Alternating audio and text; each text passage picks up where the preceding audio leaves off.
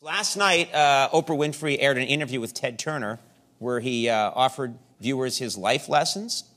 And Mr. Turner, of course, started our network, TBS, which stands for Turner Broadcasting System. He's a pretty big deal at this company. Well, is this true? He's in town? Yeah. This is great. He's in town, and I'm being told he just offered to stop by and say a quick hello. So please welcome the founder of TBS, Mr. Ted Turner.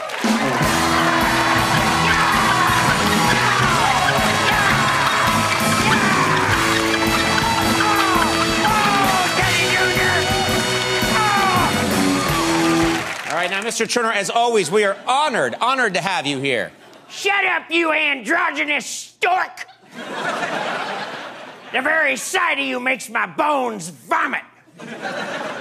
I built TBS using only a few Mr. Belvedere reruns and a director's cut of Tootsie. And I'm forced to sit here and watch my legacy tarnished by some over-medicated cadaver.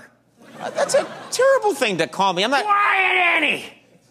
Watching you and your waste of a sidekick piss on my life's work with this donkey show makes Teddy Jr. here beg to be made into a throw rug. All right, now listen, Teddy Jr., of course, is your stuffed aluminum buffalo on wheels. Shut up, you ginger training bra! Teddy Jr. has been my best friend since the day Jane Fonda gave birth to him. Jane Fonda did not give birth to Teddy Jr. Oh, the hell she didn't! It was a natural water birth in the middle of Lake Michigan. 27 doctors and 2 tugboats later, we got him out alive and well. Isn't that right, Teddy Jr.?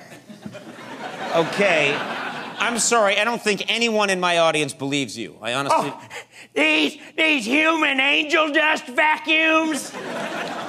The only thing they care about is scoring the next Groupon for discount meth. Then it's off to use Mom and Dad's credit card to pay for sex at an abandoned Blockbuster video. Okay, that is just not true. Oh, the hell it isn't. When a Blockbuster video closes down, laws of economics dictate that the whores must then move in. Well, anyway, was that one of the life lessons that you shared with Oprah last night? Zip it, Tilda! I gave her plenty of life lessons, and maybe this herd of future inmates needs to hear a few. Well, yeah, I think so, sure, yeah. Okay, then, Alan, put up the graphic I made.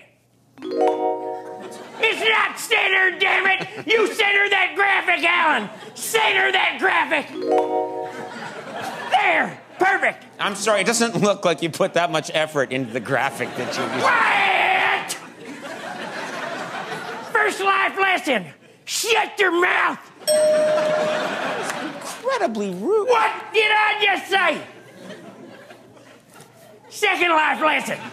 A rag doll with hepatitis shouldn't host a talk show. That's a terrible... Shut it!